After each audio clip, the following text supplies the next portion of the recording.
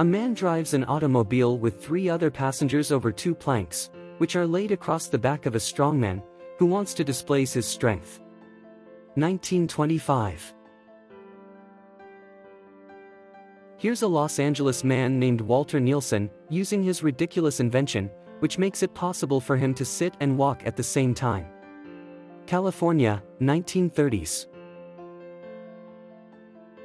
Entrants for the Miss Universe beauty pageant continued to pose for the press while Miss New Zealand fainted under the hot sun of Long Beach, California, during the Miss World event in 1954. Photographer Jack London captured this image of vagrants sleeping at the London's Green Park, which is located just north of Buckingham Palace. Circa 1902.